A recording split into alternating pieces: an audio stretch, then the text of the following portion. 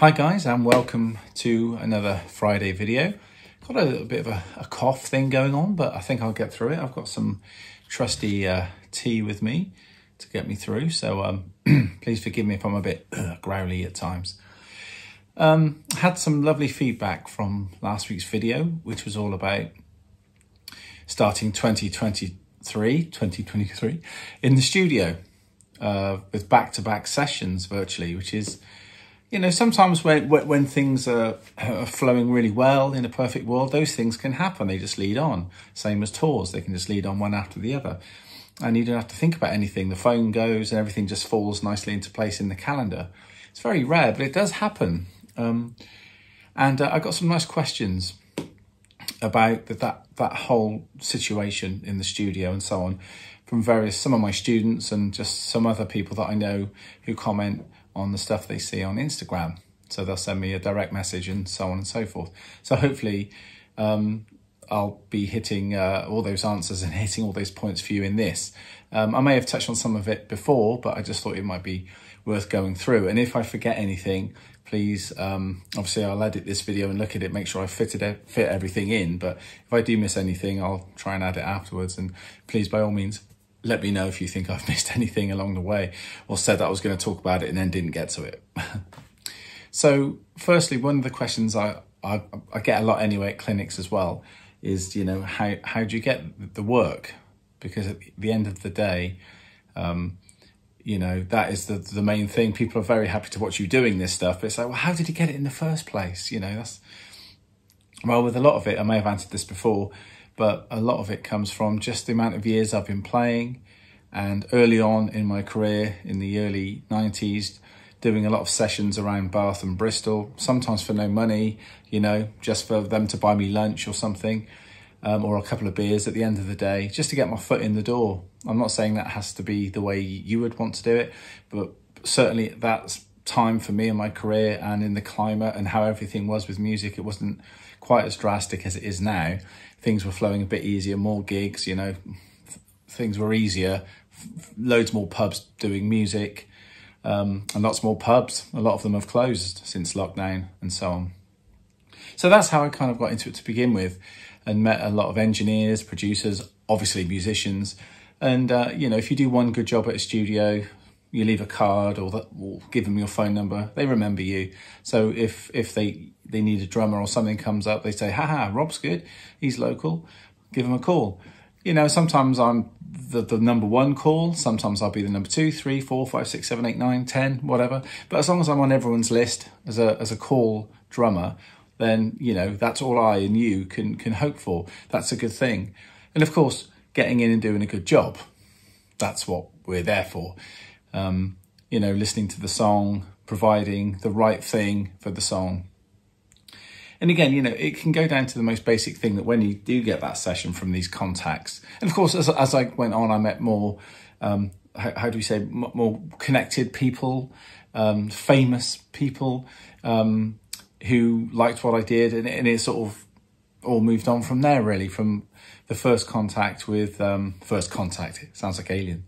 But the first big ex sort of rock star contact, though he's still a rock star, was Hugh Cornwell from the Stranglers. That was my first contact through a band I was in called The Deep Six. And we became his backing band and also his support band for a project called CCW, Cornwall, Cook and West, which I know I've spoken about before, so I'll try not to repeat myself. That's on a video. If you go back into the early days of my YouTube channel, you'll see me talking about that. You know, so doing a good job there, making sure that I knew, you know, where the studio was, what time I had to be there, you know, what material we were playing, getting any of that music beforehand so I could make charts, all that kind of thing. You know, it seems like it's not that important. We concentrate on the playing. Obviously, that's really important. But all the other stuff, you know, making sure I bring the right kind of snare drum, the right cymbals. And if I've only got the one snare, I bring that with some spare heads, you know, and maybe I've worked on my snare so I can tune it a few different ways. So I can maybe get a few different sounds from it.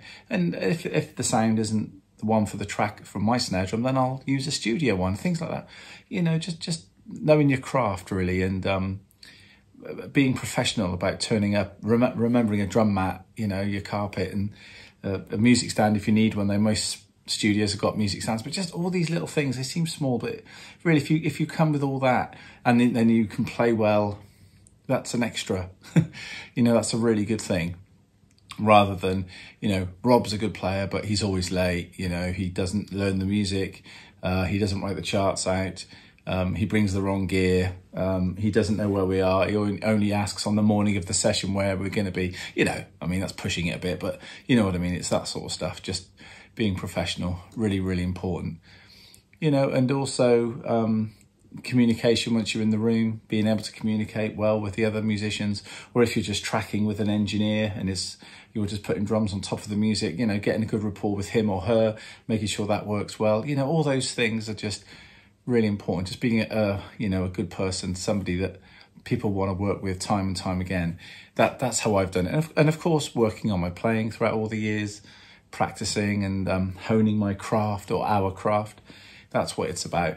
Also listening to a lot of music, you know, here and on my laptop. Just listening to what's going on now and also in the past, you know, and all the bits in between. Listening and being, you know, open and receptive to all this kind of stuff, especially for the studio. It's just extremely important, you know. And another question that came in, that flew in, was about I said about my 60s kit and the DW kit. And someone on Instagram asked, you know, surely the Ludwig kit and vintage kits, people say, are better than modern kits, you know, because they're weathered and old, and the wood is you know, is maturing nicely, a bit like me. Well, maybe not me, but... And yeah, I mean, I've done a video on the vintage and modern thing. Sometimes you can get a vintage kit, and my Super Classic is a lovely kit. The 13's a bit funky with its shape, but it's okay, you know, it plays well. But the tunability of the 13 isn't as good as the 13 on my DW kit, for instance. I can do more with that 13 than I can that one. The fact that they're sort of 40 years or 50 years apart, well, yeah, it was made in the 60s, an amazing era for popular music and commercial music, pop music. But it doesn't necessarily mean that it's a better drum. And of course, looking at my modern one, made all the best quality wood, you know, the bearing edges, everything's brilliant, the metal work and the wrap and everything is brilliant, much better than a 60s drum. But does it mean it's better than a 60s drum? Not necessarily. It always comes down, I find, to what's going to sound good on the track. And I'm fortunate enough to have a vehicle which I can take maybe 2 or 3 drum kits if I'm clever how I pack it, how I load the van, car. I can get those amount of drums in. So if I'm on a session, I can pick and choose what I need. But you know, that there is no real rule about it's an old sounding session, so I need the old kit. It doesn't always work that way. And honestly, I've found that out at local studios, and people's houses when I've recorded at their houses and stuff with just a basic mic setup, and also through, you know, thousands of pounds worth of equipment at Real World Studios, you know, Peter Gabriel's place, which is just down the road from me, you know, and it just because it's an old kit doesn't mean it's going to sound good on this project, even if the songwriter or if it's the engineer or the manager thinks, oh, it's got to be a drummer with a vintage kit. It doesn't, you know, it doesn't always work that way. That's not always the case. So, you know, having being open-minded and having a good ear and just thinking, well, actually, the new one, the DW kit is going to sound better on this, you know, trust me. But I'll bring both for an A and a B, but I'm telling you this is going to be the better option. You know, that's kind of a good thing. So if you've got a really good 60s or 50s drum kit or 70s drum kit and it sounds great on microphones and live, because if it sounds good live in a room, it's going to sound good with mics in it, then you can use that, you know, nothing wrong with that at all. That could be the main kit that you use for everything that you do, even all the modern music. But the 60s kit that I've got, as I say, it's got its limitations. So for me, I like to sort of cross-pollinate or pick one over the other, but I've got both sounds there if I need it, you know. And at the end of the day, that's what it's all about. It's options, having different colours and contrasts to add to the track. I think that's really important. So I hope that kind of clears that up. It's not one's better than the other, it's just what's needed for the song. And another question I got along the same lines, which I kind of have covered before, but there's so many videos now that I can't remember which one it was in my collection of stuff, but it was, you know, preparation. So I've mentioned already about obvious preparation, like the studio, where it is, what gear I think I might need, take the bit of vintage, bit of modern. But it's the material, you know, getting ready for the material, that kind of prep. So just getting the music beforehand, you know, and if it's chart stuff, sight reading, I'll ask to get copies of that beforehand, because I can sight read, but I'm not mega confident.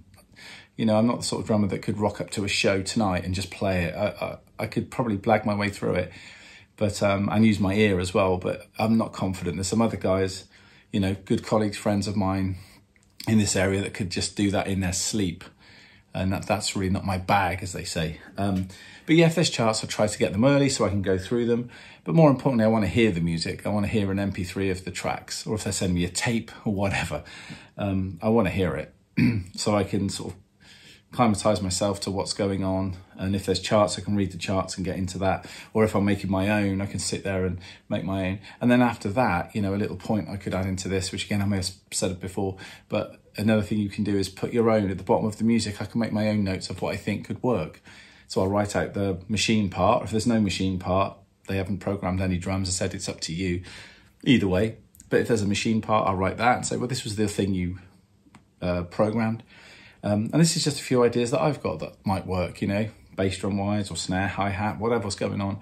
A few little things that I could add to it, or we could take away, or I think this pattern's really good. Let's just play that pattern you've programmed. It works absolutely fine. You know, but that kind of thing is good because it shows that you've put some thought into their music. And not only, you know, written it out, obviously, because that saves time on the day. Everyone's sitting there, you know, writing it out. It's okay.